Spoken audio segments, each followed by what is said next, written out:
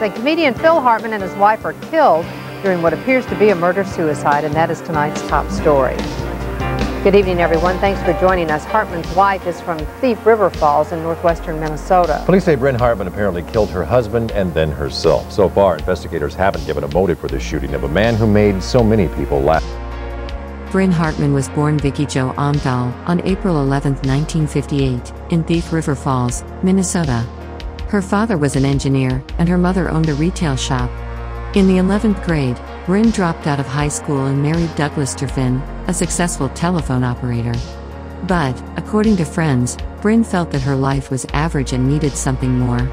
She divorced Douglas within a year and began taking modeling jobs locally. She saw moderate success but felt that to get her big break she had to get out of her little town.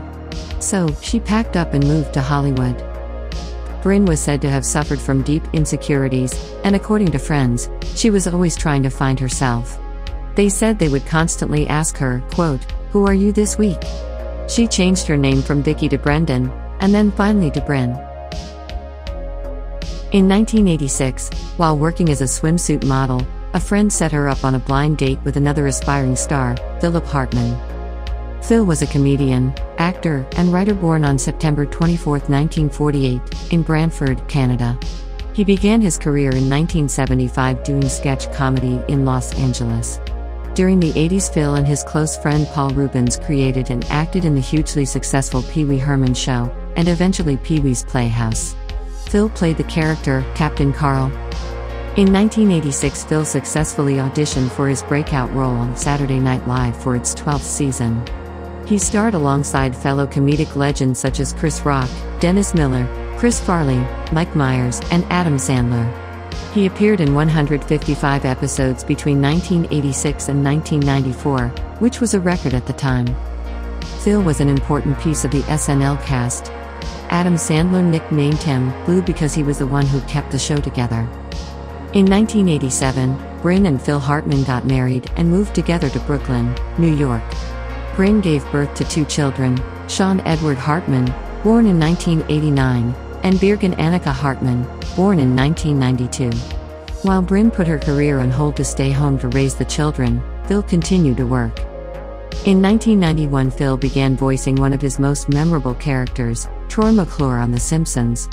He also lent his voice to 4 other characters in the series and appeared in 52 episodes. He went on to voice characters for Captain Planet, Tiny Toons, Tailspin, Darkwing Duck, and Ren and Stimpy. Around this time, Brynn mentioned to her friends that she felt trapped at home with the kids and was beginning to resent not pursuing her own career. She turned to alcohol, after 10 years of sobriety, and started using cocaine. She was also prescribed antidepressants. To get Brynn out of her slump, Phil encouraged her to take acting classes, and even to get cosmetic surgery to help get her foot in the door. He worked with his producers to get her on Saturday Night Live, but he was only able to get her a non-speaking role with him during the opening credits, and her face was never shown.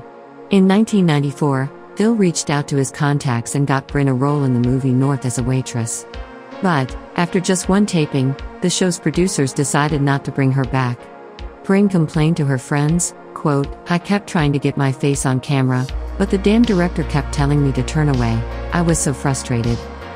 Phil left Saturday Night Live in 1994 and took a starring role on the TV sitcom News Radio.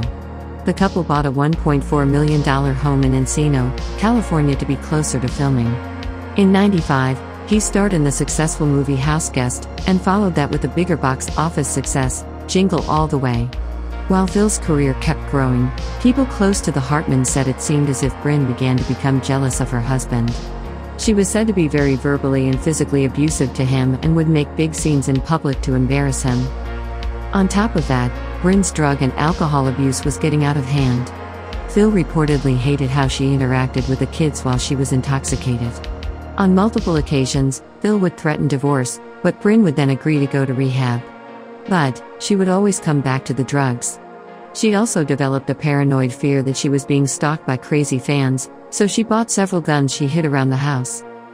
Around 10 p.m. on May 27, 1998, Brynn had come back home from dinner with a friend.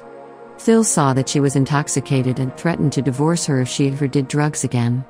The pair got into a heated argument until Phil stopped engaging and went to bed. For the next few hours, Brynn drank and used cocaine and the antidepressant Zoloft as Phil and her 2 children slept. At around 3 a.m., Brynn grabbed a .38 caliber revolver and walked into the master bedroom she shared with Phil. As he lay in the bed, sleeping on his back, Brynn shot him 3 times. Once in the face, throat, and chest. He was 49 years old. Brynn then drove drunk to her close friend, Ronald Douglas's, home and confessed that she had murdered her husband. Ronald thought it was a joke at first, but when Brynn handed him a warm gun, he demanded that she take him back to her home. He walked into the Hartman bedroom to find Phil's lifeless body still lying in his blood-soaked bed. At 6:20 a.m., he called 911 to report the shooting. I think there's been a shooting here. Okay, do you see the victim? Yeah. Wife shot him and you're both there. Was this on purpose or is this an accident or what? Do you know what happened? I have no idea. She came from that house and she was drunk. She said she had killed her husband. I didn't believe her. Where's the weapon now? It's in my hand. Okay. Because she brought it to my house. What is your name, sir? My name is Ron Douglas. Brynn then locked herself in the bedroom with Phil's body. Police arrived shortly afterward and quickly began escorting the kids out to safety. They grabbed Sean first and put him in a police car. Then, while officers were taking Birgen out, they heard a single gunshot come from the bedroom. They stormed in to find Phil and Brynn lying in the bed, deceased. Brynn had lain next to her husband and taken her own life with a bullet through her right eye. She was 40 years old. At 6:20 this morning, residents of this upscale Encino neighborhood called police to report gunshots coming from the Hartman's gated estate. Officers arrived to find a 9-year-old boy and a 6-year-old girl by the front door, both obviously upset. As they were taking the children out of the house, officers heard a gunshot in the master bedroom. There they discovered comedian Phil Hartman dead. Authorities say it appears his wife Brynn shot him, then turned the gun on herself. Mr. Hartman had been dead for a while. He did not die at the same time that Mrs. Hartman apparently killed herself. Distraught neighbors and friends of the couple say they had marital problems. One woman said she had feared that this would happen. We don't have any information concerning that topic at this time. We're continuing. Robbery Homicide will conduct a very thorough investigation. They will talk to the neighbors, they will talk to all witnesses and try and find that out.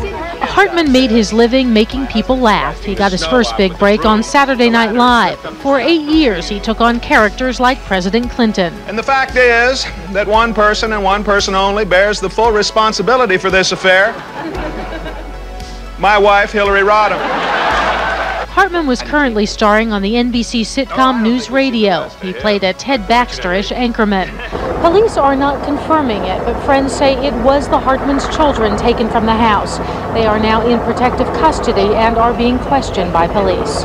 Carla Wohl, ABC News, Encino.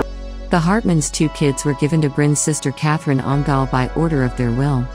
Their ashes were scattered along the coast of Catalina Island in California.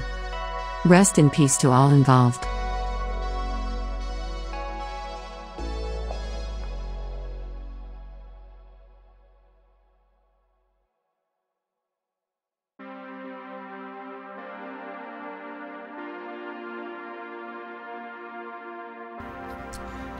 Whether I gave Phil Hartman's wife cocaine, which I don't know if I did or not, it's, you know, it would be like if I died tonight because I asked you for coke and you said, yeah, I happen to have some that my friend gave me. Yeah, here, go, do it.